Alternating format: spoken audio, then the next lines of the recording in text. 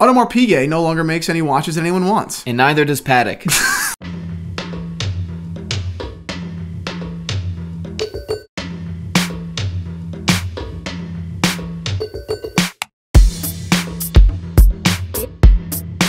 Boom, watch fam. What is up, watch fam? I am Christian, the curator of the Theo and Harris Watch Shop. I am Michael. I am not the curator of the Theo and Harris Watch Shop. Glad you said that. Otherwise, they wouldn't have figured. It's a disclaimer. They wouldn't have been able to deduce that. If anybody's looking at that JB Champion watch at the bottom, that's you. It's amazing. People can hardly believe that it takes one full person to curate. It's actually not a very. It's a difficult job in the sense that like there's a lot of prerequisite knowledge that needs to go into doing it. Right. But the actual act of curating a watch shop is like the most fun, least hectic thing you could possibly do. All you do is look at toys, literally expensive watches all day, and then say, cool, I want to buy and then sell that one. One looks nice. It's the best job. Next topic, let's talk about vintage watches for a second. For sure. On the topic of making fun of me for being the curator, what do you think, what is your favorite watch currently in the shop right now, in the Theo and Harris shop? It's kind of a layup, so I'm going to give you two. Yes. One is the day-date, the roulette wheel day-date. Yeah. Incredible. What reference? 6511. 6511. Yep. I've obviously photographed it. It's incredible. But a roulette wheel on a Rolex, mixed in with, if you scroll up, the honeycomb Rolex that was just listed. I know. I knew you were gonna love that. Yeah, the honeycomb Rolex is something that totally blew my mind. It's an uncommon reference, and it's 6107. But it's like a sector dial with honeycomb in the middle with the super warm patina. That is an unbelievable watch. And the applied indices that are really sharp and aggressive. Yeah. I love those, and you find those on old Oyster Precisions and honeycombs and stuff like that. I love those. And then even look at the bezel, how thin that bezel is. This is a very odd Rolex, man. It is. That's a very odd Rolex. I think one of my favorite watches in the shop right now is the 16030 golden linen. This is an unbelievable watch. They did make gold linen dials in an early date just. This is not a gold linen dial. This is a silver linen dial, which was more common and more desirable than the gold linen, that actually developed this warm, it's like yellow, whatever, but like patina that is just it's sun-kissed. I mean, it's absolutely beautiful. I love this watch. As soon as I saw it, I knew I had to have it. I'm so thrilled to be wearing it, and I'm sure that we're going to ship it off to a fantastic home, presumably in Asia. You know what's so funny? The Asian market and our Asian clients have the largest appetite for like rare and interesting Rolex under like that aren't sport. I think it's because just generally culturally they don't have this obsession with these big watches. So I ship off more watches that I think that was a good one to Asia than anywhere else in the world. Really? Yeah, because look at all the interesting details you're not paying a big premium on. True. You know, you're paying $1,000 premium or $2,000 premium, but because the watch is 34 or 36 as opposed to 40, you know, smaller market. Otherwise it would be a huge increase in price. Again, honeycomb, the Seamaster. Yeah, there's a lot of great watches. There actually are a lot of great watches in the shop right now. Oh yeah. That Movado Datron. Yeah, it's a great watch. I can't believe that hasn't gone. It's a high beat movement made in collaboration with Zenith, obviously El Primero. This is some great stuff. Again, if you guys shoot me an email at info@theoandharris.com inquiring about a watch, you will get an answer directly from me. That is one of the roles of the company that I still do because I don't really want to hand off sales emails to anybody else. I enjoy talking about watches with folks from all over the world, you know. So anyway, shoot us an email at info@theoandharris.com with any inquiries regarding any of these watches currently in the shop, and that's it. Next subject. Next subject. All right, so the first thing I want to run by you is now, not when this video is being posted, but yesterday, Omega released their Bronze Gold Seamaster 300, which I want to run by you for two reasons. One, bronze. And usually you see it kind of as a gimmick on cheaper watches. You see it on Oris sometimes, but bronze gold is Oris, totally different. Tudor, a lot of companies have it. Yeah. Bronze gold is something totally different, though. It's exactly what it sounds like. I thought it was kind of a marketing thing where Omega says, like, gold. They add gold into the word of bronze just to make it sound fancier. But it is actually an alloy of 50% copper, 37% gold, and small amounts of other noble metals like palladium and silver. Palladium being one of the most expensive metals in the world, commonly used in catalytic converters in cars. Of course, the catalytic converter. The fanciest part of the car. The part of the car that I'm most familiar with. My dissertation in college was on the catalytic converter. Mostly on the catalytic converter. Anytime a nice car which I read at the Catalina Wine Mixer last year. That was a Step Brothers reference for those of you guys who watch Step Brothers. Yeah, Christian's crazy with references. That's in my Tinder bio. Really? Yeah, it's like best skill. Passing movie quotes off as my own. It's not honest work, but it's a living. Sometimes Christian will say a reference that I'm just like, there's no way that was what he just said. There's no way you're that clever. Yeah. And then my next thing, I think it's my Hinge bio, the following thing, it says one social issue you're really like passionate about, and I referencing the reference thing up top. I referenced American Psycho and said Sri Lanka, the Sikhs are killing like tons of Israelis over there. Which is like the opposite of a social cause because it's not. I don't think it was even real. See, that's the thing. Too deep on the dating profiles. People are like, you're f***ing weird. People want a comment that says like dogs in the office. Yeah, it's dogs like, and my abs. Mind games. Yeah, focusing on my abs and watches. That's super cool. Yeah, watches have done a lot to get me. Believe it or not, I'm a successful watch dealer. They're like, all right, okay, next. All right, great. Okay, so yeah. This watch is interesting for a ton of reasons. One thing that's kind of cool is it's slimmer. They're going with the tapered bracelet. It's first master chronometer in the Seamaster 300. But what's really crazy is that material. And what I wanted to ask you basically, what are your thoughts on this? We have their moon gold, their Sedna gold, moon gold being their yellow gold, Sedna being their rose gold. Now we have bronze gold, which is something in the middle. Yeah, I think it's great. Period. And I've been a big fan of different brands having different tones of gold, right? I love that like AP's rose gold or red gold is different than Patek's, which is different than Rolex's. I've always liked that. When it comes to like pink gold was like kind of this first middle ground, this first mixed thing. I suppose all yellow golds in current production basically look the same, or rather, and if they are different, it's not really talked about because I think the differences are so subtle. But when it comes to pink, rose, whatever, they're actually very, very different. To my recollection, Rolex's gold has rose gold has a more brown color, right, more chocolatey, whereas AP is redder and Patek's is just softer altogether. I believe. Different amounts of copper, which is amazing, right? So then this is just taking that a step further, right? It's even doing more, I suppose, bronze. And what's the color? How would you describe it? There's nothing pink about this. There's nothing. This is, I would say bronze. Like it looks like bronze. Yeah, right. I mean, I think it's very, very cool. I think it's a great. It's a very cool mixture. I'm all about it. Now, I think the question is, will people care enough that it's precious to pay precious prices, right? What's the retail on this? Do you know? I was going to ask you to guess. I know what it is. I mean, I would say this is a $18,000 watch. 11,200. Oh, okay, 11,200. So that's it's only a little bit more than double what like a Tudor Black Bay Bronze is. Yeah, well, I suppose that's 4. So that's 8, and another 3 is 11. So I guess I'm way out. So it's 3 times the Black Bay Bronze. But maybe it's 3 times the watch. I can't wait to see it. I mean, I loved all of Omega's new releases. I want to talk about another one of them in a second. We're going to talk about some other things in the middle. But I like this watch. Do you like it? Yeah, I do like. I really like. They basically give a show. Which is if I'm lying to Christian, you're lying to. I'm like, Michael, are we caught up on all the work? He goes, yeah, boss, we're all caught up on everything. Totally good. I'm like, no, well. I'm messaging him at midnight. Hey, real quick, just want to get your opinions on this. But no, I think it's good. I think the bronze move is interesting. Like I've always thought about rose gold, yellow gold, white gold. Now there's kind of yellow with a little bit more orange. You know what I mean? Yeah. It's different. I never really thought about the fact that there could be a 4th color of gold, like a distinctive 4th color of gold.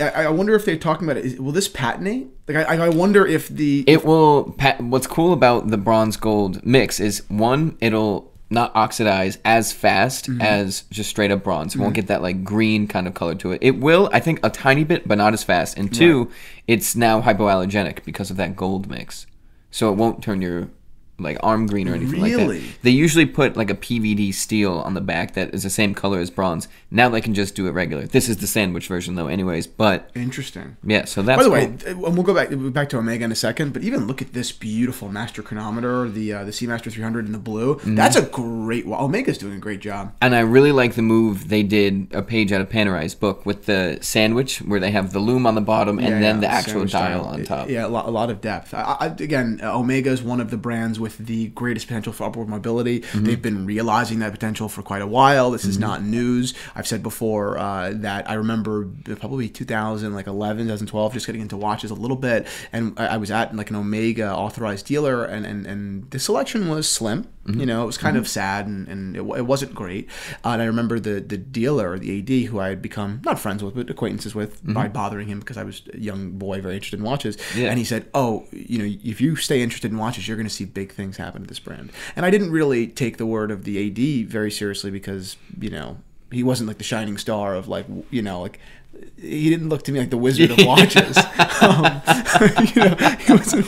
You're not the Wizard of Watches. You're he a has fraud. a crystal ball in back. But he was absolutely right, and he's absolutely right. Period. And I think when we go talk about the other Omega later, it's time to bring up a good point about doing stuff like this. That's just not a re-release of something or another version of that with an improved movement, but nothing on the outside. Yeah, I think that, you know, one of in an interview that I watched a long time ago with an Italian entrepreneur, he was talking, this guy's from Lapo Elcan, Gianni Agnelli's grandson, Gianni Agnelli being the chairman of Fiat, buyer of Ferrari, all these things. Anyway, he said that the future, and this is 10 or 15 years ago, the future is in customization, right? The rich man and the poor man both want to express themselves through different items, whether that's a €2 million Ferrari or a $10 million boat or a $3 Bic lighter, right? If a Bic lighter is $1, how many of the poor men, the regular folk, will actually pay $5 or $4 for a customized or for a more interesting version of that? True. Even though you're multiplying the price by 400%, but maybe you're making it interesting enough for me to buy it. And I think that that's what Omega's done. It's not about customization. They don't customize watches per se, but they're offering, you know, these new offerings in so many different variations that are, you know, put it this way, they're just more likely to hit everyone on a different level. Yeah, exactly. You know, everyone is so much more likely to fall in love with something, and they're doing a great job. On to another Swiss manufacturer, this one an independent, not a Swatch Group company, Audemars Piguet. The CEO just announced that in 2022, they will no longer be manufacturing the 15202,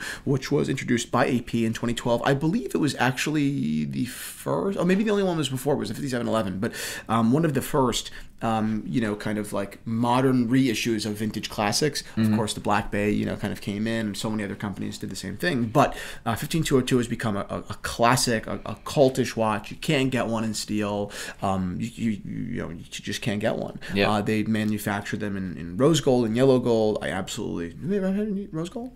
Do they? Yeah, rose gold with blue dial. I'm looking into the sky. You asking the watch wizard? I'm asking the watch. Hello, watch wizard. Hello, it's me, Christian again. This watch that they just released in commemoration of their anniversary. This is in platinum. This actually is in platinum, not white gold. We were so text blind to the words white gold in the title of the article we were reading. It's insane. Which, if you want to look at it from like a really intellectual perspective, how synonymous is the ice blue dial with platinum that we both of us, both smart people, I would go as far as to say, right? Yeah. Ignored the word white gold, right? Completely steamrolled the word white gold. The title is Audemars Piguet's Royal Oak in white gold. Yeah. And I was like, look at that platinum watch. Look at that platinum watch. The ice blue dial. It's unbelievable. Anyway, this is in platinum with a green fume dial.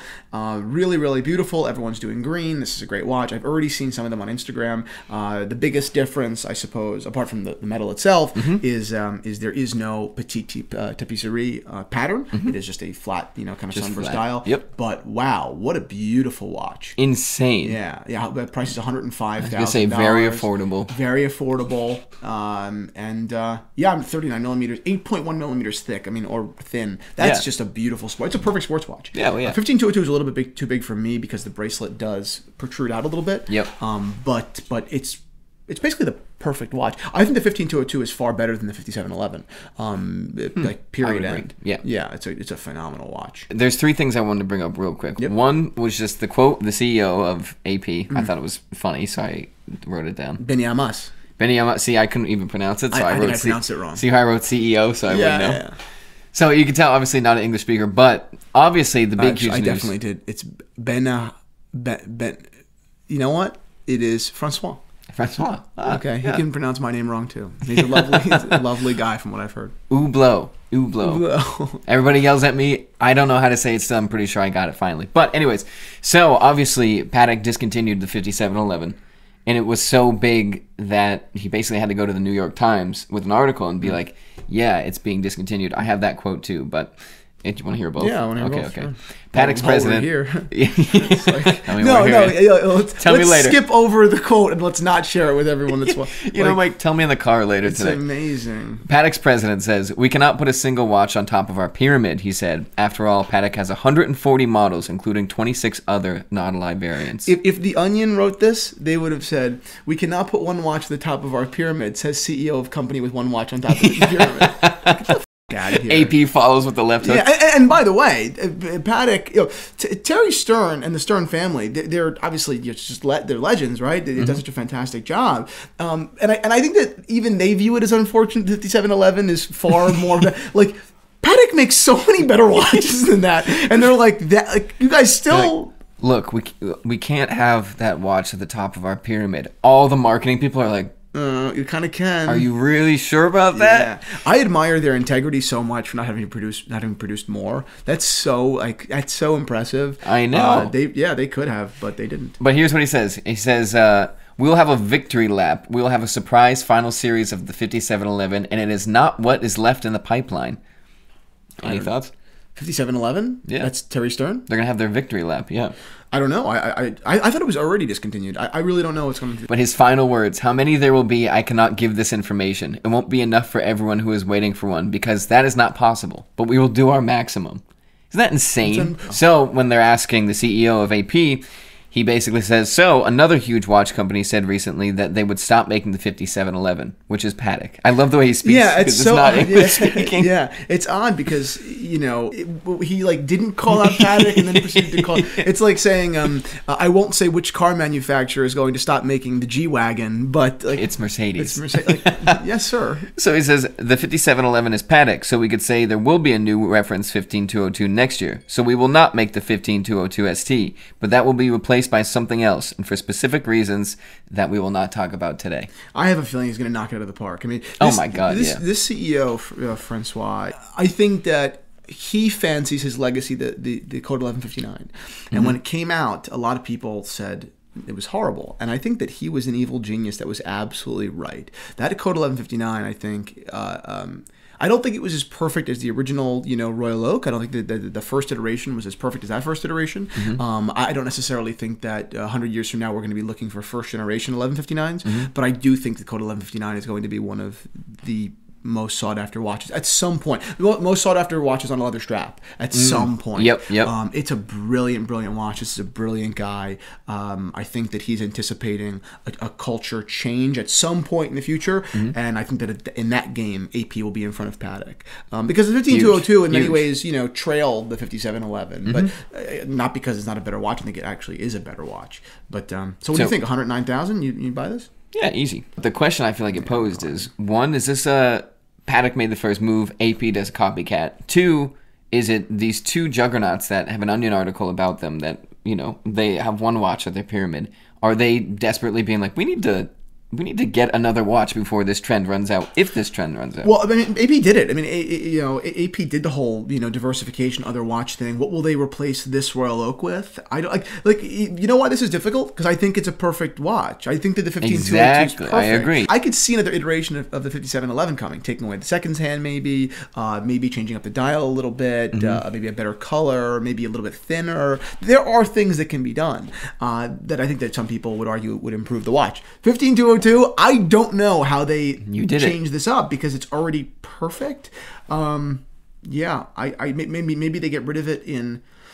Maybe they get rid of it in steel, like he had mentioned, and do in a similar like Rolex fashion when they release like only in precious for the first run. Maybe they do just white and yellow, and maybe in like crazy dial colors. That could be it'd be a little bit boring, and then release the steel later on. Yeah. I don't see big changes coming to the 15202. I don't see big changes honestly for either of these watches. Yeah, I see changes, not anything monumental. Again, it's just perfect. So why how? Right. And if AP can improve this watch, sure. I'd be blown away. Yeah, I really would. I'd be like, what? Where did you improve upon? But that's where genius comes in, right? That's human genius. So we will see. But for now, I look at it. just has a little bit of brilliant PR. Yeah. Rolex yeah, discontinues the Submariner. Yeah, exactly. What? Yeah. We're releasing a new one. Yeah, you know what I mean? Yeah. This is a great one too. This was their white gold with the salmon. This is a perfect. AP Anna wants this watch a hell of a lot. Oh, just send it to her. Just send it to her. You can't even get one. I mean, even if I wanted to buy it for myself, I couldn't. Shout out to Anna. I bet you're watching this, Anna. Anna's still here. It's $55,400, and I think they trade above 100. So Annis, if you want to split it, we'll go 55 each. Next conversation. Oh, a watch is under $500. Yep. What do you think, Michael? What do I think about that fact in general? No, like what watches under $5,000 do you like? Oh, well, first off, my favorite watch of all... Well, not my favorite watch of all time, but the SKX, which is now discontinued, to the Seiko 5... Greatest watch of all time. Just that dive watch, simple, easy, automatic, Seiko, bulletproof. That doesn't do a single thing for me. I can't believe that. That's insane. I was going to talk about the Alpinist reissue today, and I was like, you know what? Christian doesn't like Seiko. It just won't do it. Don't like it. I don't like them at all. And you know, it's funny when people ask me, people ask me questions on the spot, whatever, when I see watch people. They're like, what do you think about the Alpinist? What do you think about Seiko? You say, shut up. No, I always say, they're great from everything that I know, which is very little. They're fantastic watches, and you'd be hard-pressed to find a better watch dollar for dollar. Yep. But you're not going to find a spokesperson in me because I'm just not passionate about them. Right. That's it. I mean, period, end. So greatest deal of all time, though, I think. It's just a do anything. Are you going to throw up? Yeah, why are you still talking? No, I'm just kidding. I like Marathon. Right, I think that these are awesome watches. The Marathon, land watches, whether in quartz or in mechanical, from $200 to $500, you can get a fantastic watch. Marathon, was Army issue or Allied Forces issue from 1941, and even beyond the fact that they have actual legitimate, historical importance. I think that they're awesome looking watches. I love that they're small. I love the dial configuration. I love everything about these watches. I would buy this watch in quartz in 2 seconds. I would not hesitate. I love the single pass strap. I love that. It's better than the NATO, I think. Everything about this watch I think is awesome. Swatch is another great example. Swatch is incredible. There are a million ways to express yourself through Swatch. I would love to do a marketing campaign for Swatch. Oh yeah, it'd be awesome. It would excite me so. If you talked about most exciting potential clients in the future, obviously AP would be this brilliant, this amazing thing. Followed by Casio. Yeah, right. Vacheron Constantin. But Casio, we've talked about Casio. I love Casio. We've talked about Casio concepts before, and we have amazing ideas. Swatch is another one. So it's not so much about how expensive or how much caviar and champagne can we eat at the top of a Swiss village. It's more about who has the most interesting stories. Yeah, right. And Casio and Swatch, they do. I mean, I have these jellyfish, these Swatch jellyfish. They're awesome watches. Incredible. Yeah, they're all new old stock, and they are available in the Theo and Harris Watch Shop. And I did curate them myself. So take a look.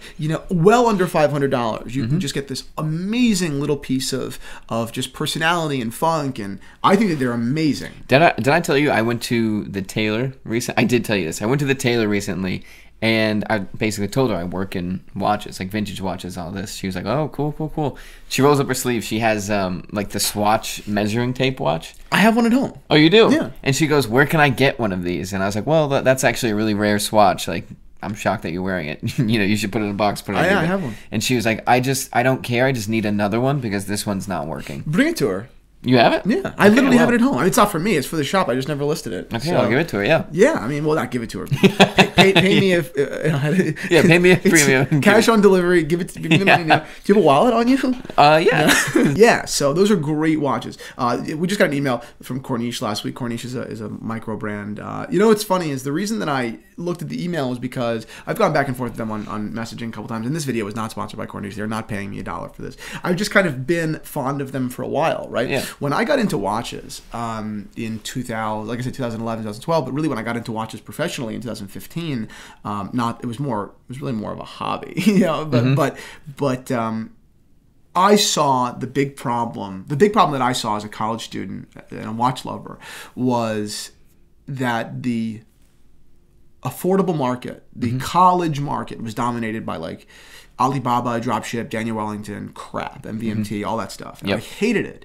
I hated it for a lot of reasons. And I wanted to fix that problem. Ultimately, I did not fix that problem. I just became cheap vintage watches, right? Well, that was the original. That was the original. That was the original, idea. But it was just not doable. But Corniche was the first company that I said they are fixing that problem. I guess their chronograph is $425. Their regular time only watch is $365. So they're triple the price of an MVMT.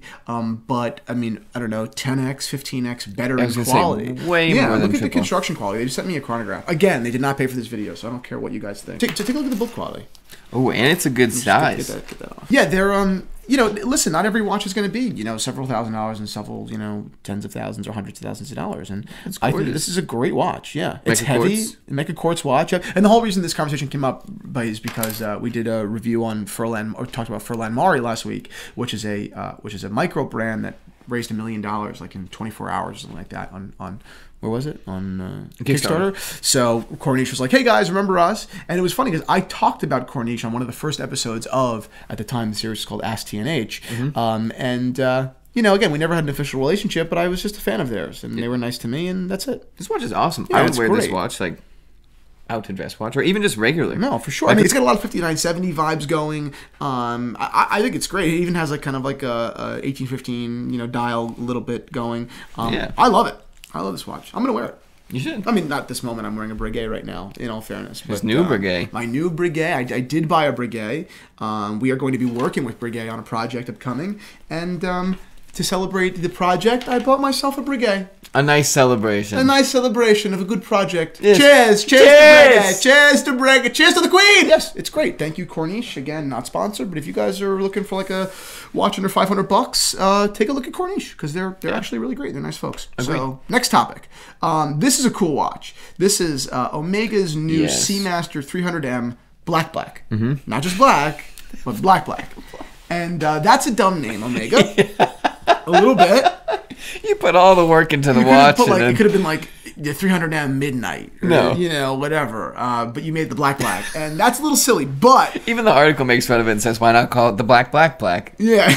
But this is a great watch. Omega did a great job. Oh, yeah. And the reason, because this reminds me of like kind of like a clothing kind of like challenge. In if you can stick with one color throughout an entire outfit, like that means that you really have chops. Because that means you're able to play with texture really, really well. Right. Because if you just wear a bunch of clashing textures, blacks or blues or anything, you look stupid. Right. But this is awesome. They really mastered that like design thing. From the bezel and the case, the bracelet, really everything about this watch is great. The only downfall to this watch, as I see it, is it's so tough that the average guy will probably have a hard time wearing this.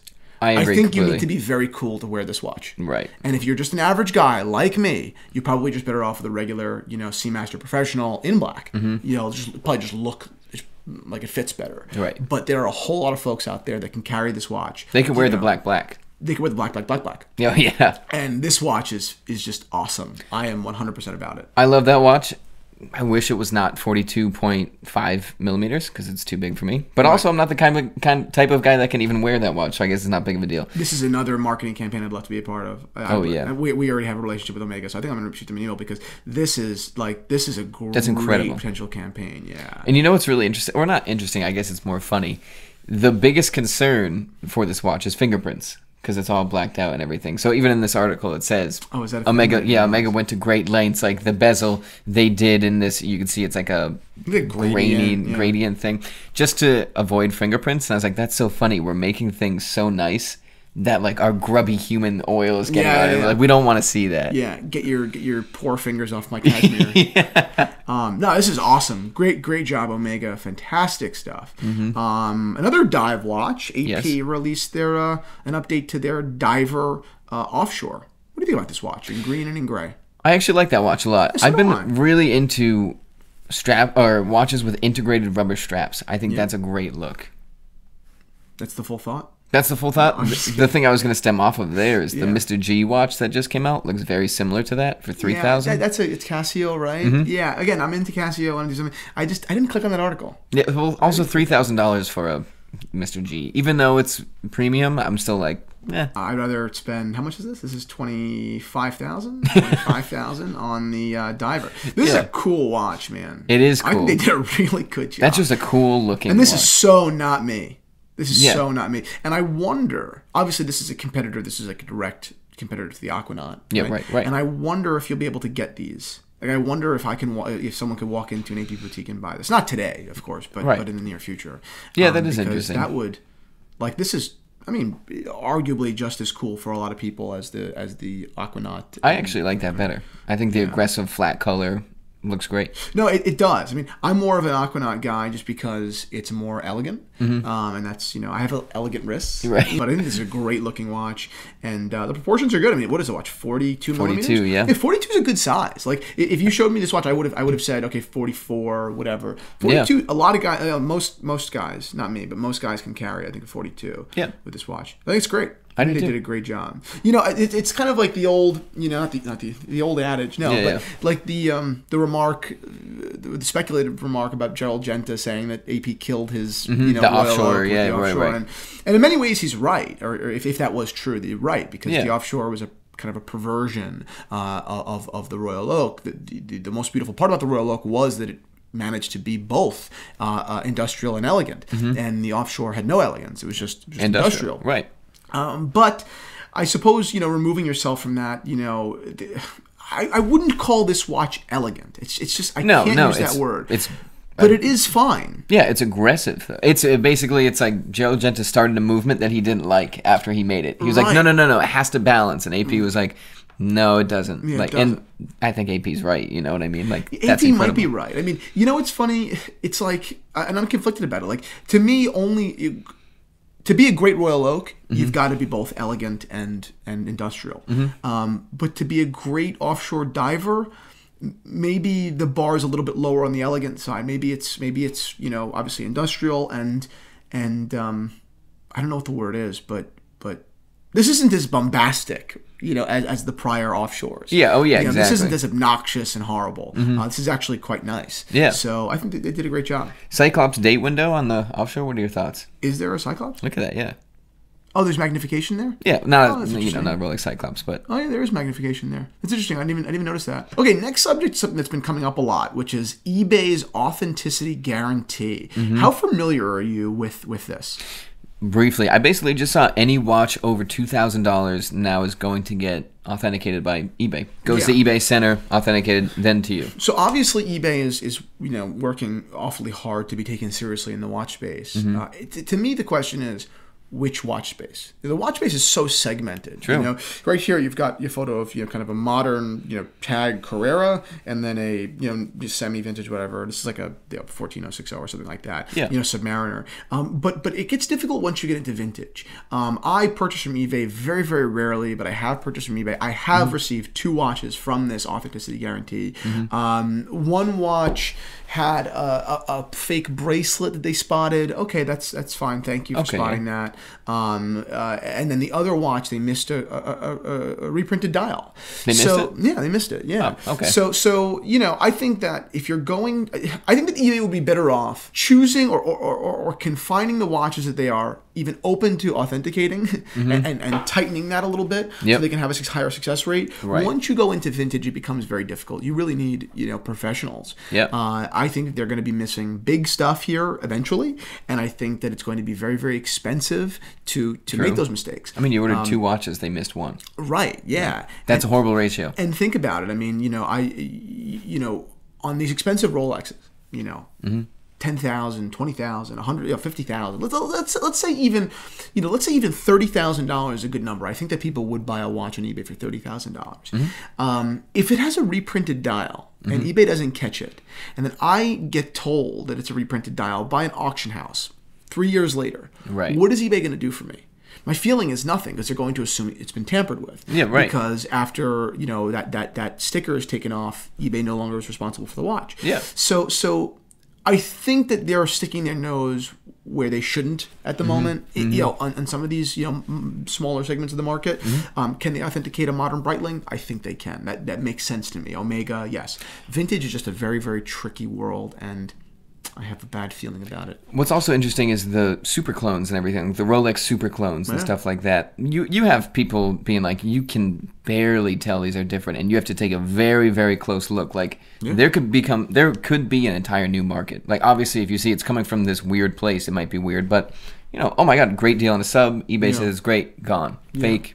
No one ever knows. Yeah, I think that from the seller's perspective, this makes it a little bit safer because as opposed to shipping a Rolex directly to a customer, you're shipping it to eBay, who then guarantees that you did send them X. Whereas if you're selling through eBay as the seller, and the buyer opens up a watch and says, you know, this is Y, this is not as represented, whatever it might be, they could do a swap, and that happens. I've heard of people, you know, shipping a watch out, reputable people that I know, shipping out a watch and getting back a watch in return that is very, very different than the watch that they shipped out. So that I assume that would not happen through this. But to me, this seems more of the common perspective is that this is more of a buyer service than a seller service. But maybe it's the opposite. Maybe this is really more for sellers. Yeah, I mean, and in a bigger way, it's just a statement on the current state of the watch industry. Right. It's that big. No fakes, no fraud, no doubt. I mean, well, there will be some fakes, there will be some fraud, and there is always doubt. There's doubt, so their tagline there, I don't think is correct. They could refine it a little bit. If they, I mean, I'm interested to see how this plays out. I don't think it's not going to go anywhere. No, that's for sure. Watches have been sold on eBay since eBay started, basically. Right. But I'm interested in seeing, you know, how this evolves or rather devolves. Agreed. There's going to be a scam at some point, a big one. When I say a scam, I don't mean $500. Like a scandal type deal. I think there's going to be a big, heavy, you know, $100,000 or whatever dollar scandal at some point with this. Right. That's it. That's it. Folks, thank you so much for watching. Michael, thank you for talking about watches with me. Of course. If you guys like watches, go ahead and subscribe to our channel at Theo and Harris and like this video if you did. Cool. That's it.